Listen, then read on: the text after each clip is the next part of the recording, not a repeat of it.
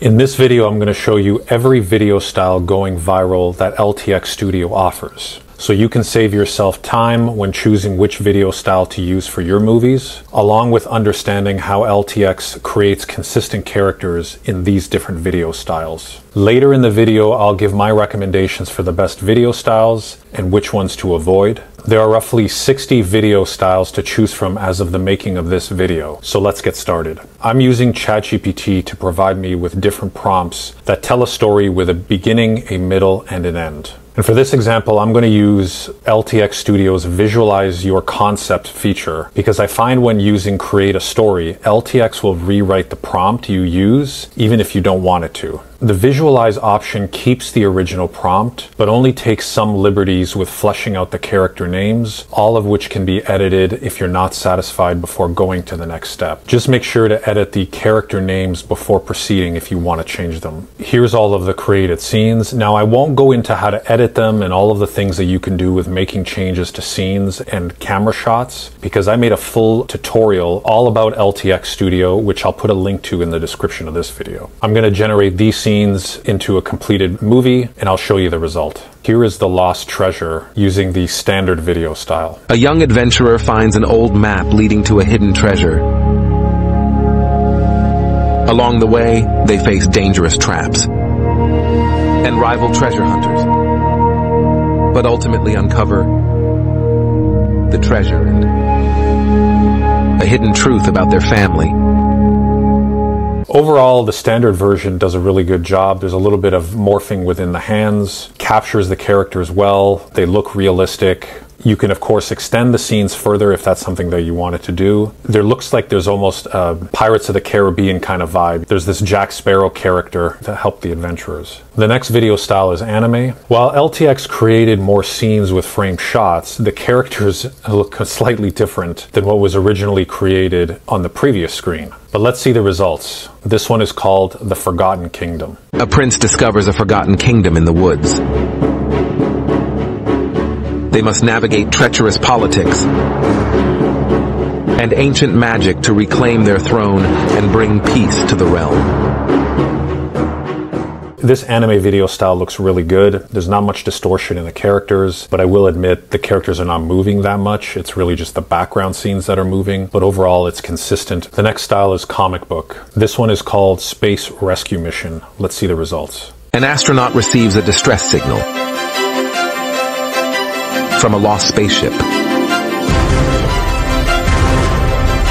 Battling cosmic dangers, they find the ship and its crew, ultimately saving them and discovering a new habitable planet.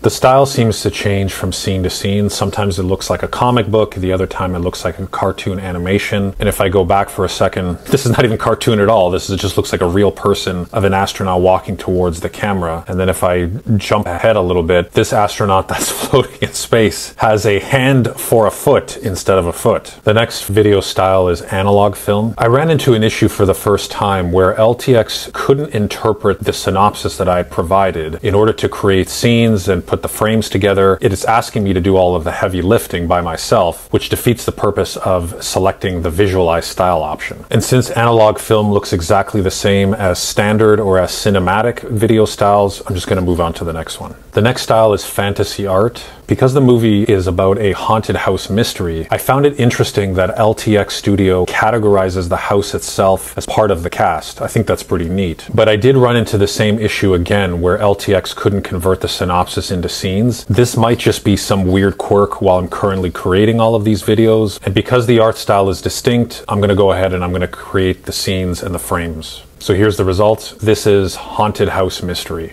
A group of friends spends a night in a haunted house. They uncover its tragic history and appease the restless spirits, turning the house into a place of peace.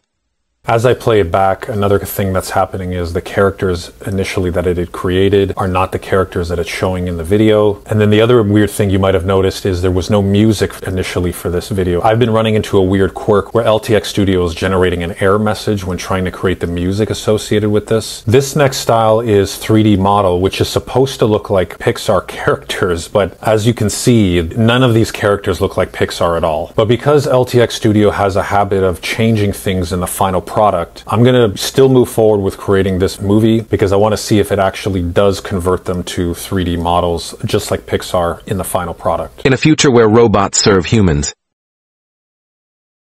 one robot gains sentience and leads a rebellion. Through understanding and negotiation, humans and robots find a way to coexist peacefully. LTX did not convert these characters into 3D Pixar style. They look the same as cinematic, they look the same as analog film, and they look the same as standard. And again, there's no music captured, and this morphing of this table looks weird. This next one is Craft Clay. A marine biologist discovers an underwater city, facing sea creatures and environmental hazards. They bring back evidence to protect the ocean and its mysteries.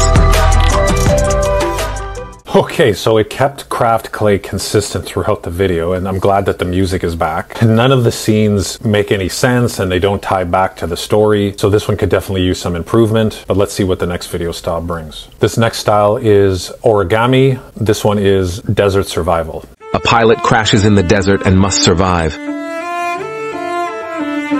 They overcome natural obstacles and find an ancient civilization, bringing back valuable artifacts and new friendships. Okay, so this one seems to be a mix of standard or cinematic and origami. There's clearly human people here if I play it back. And then at some point, you got more lifelike human people. Then there's this guy who is half origami, half... It's like if origami and cinematic had a child, and then he grew up into a man, and he started morphing out of the ground. So we're going to keep going. We're going to see what the other video styles bring. This one is line art. Here's Magic Academy. A student at a magic academy discovers they have rare powers.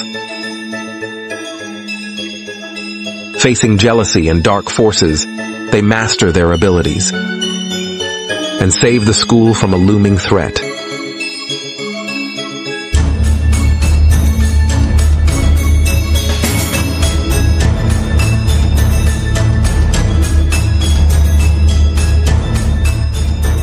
So I'm definitely loving how consistent it is scene to scene, but much like some of the other ones, there's not a lot of movement. Some of the scenes have the backgrounds not even generated, it's just the person's face. And then I'm noticing LTX in their videos, they do a lot of googly eyes. Definitely in terms of feedback for improvement is getting the eye motion down packed, because I'm noticing over the course of a lot of different videos that are being created, we've got this googly eye effect going on. The next video style is low poly, which looks like a combination of cinematic and origami, so I'm going to skip to the next one. The next is Cyberpunk, which looks like cinematic or standard, so I'm still going to move on. This next style is Neon Punk. Here is Dragon Rider. A young farmer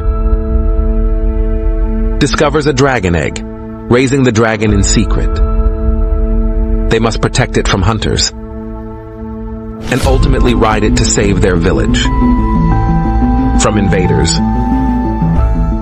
It does a great job with the color aesthetic, which I'm assuming is what it is meant for this particular video style. But in terms of the characters, looks like cinematic, looks like analog, looks like standard, and all of the other ones we've been talking about. So this one is film noir. This is the alien encounter. A scientist makes contact with an alien race.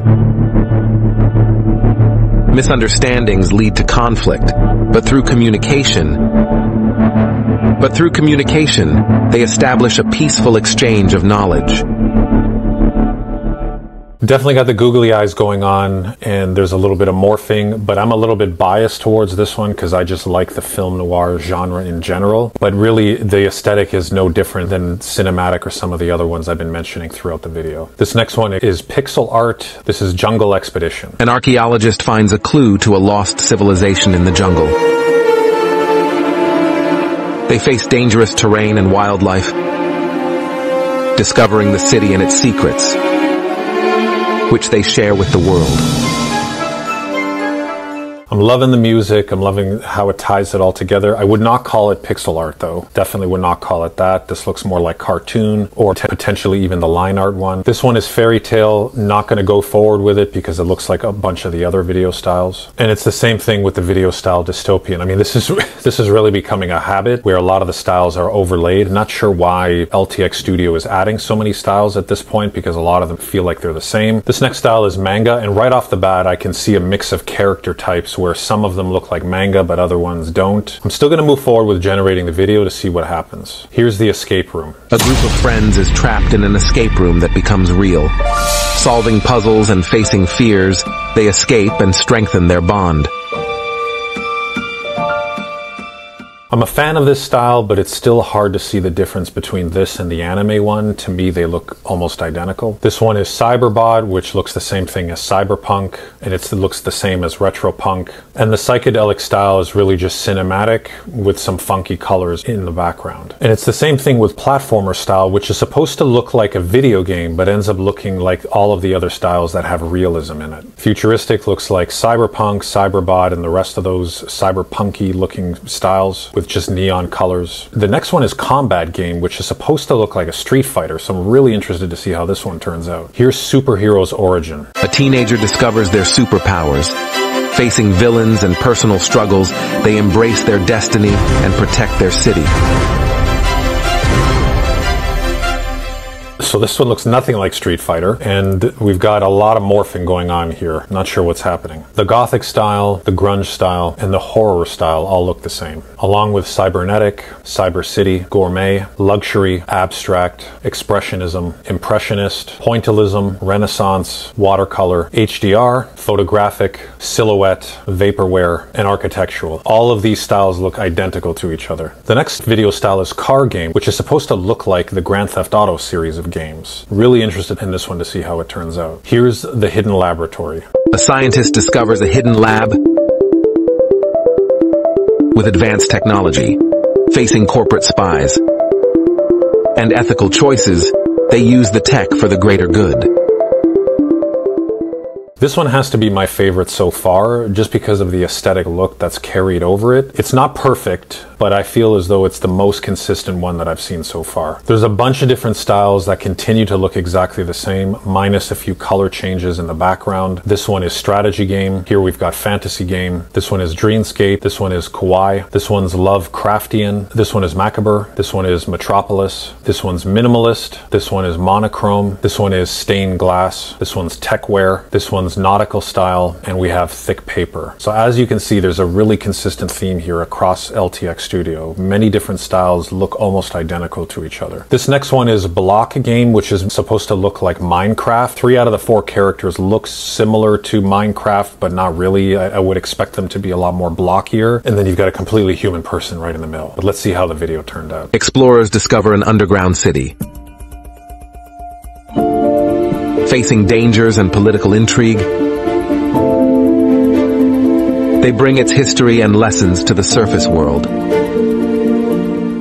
This one turned out better than expected. It was the one example where it ended up actually making the majority of the consistent characters look like they were from Minecraft. But you still got this guy, got this going on as well. The next style is Shadowbox, which looks like it's though it's handcrafted figures inside of a box or inside of a picture frame. Here's the Haunted Carnival. Visitors to a carnival find it haunted. They uncover its dark past and free the trapped souls, turning the carnival into a place of joy.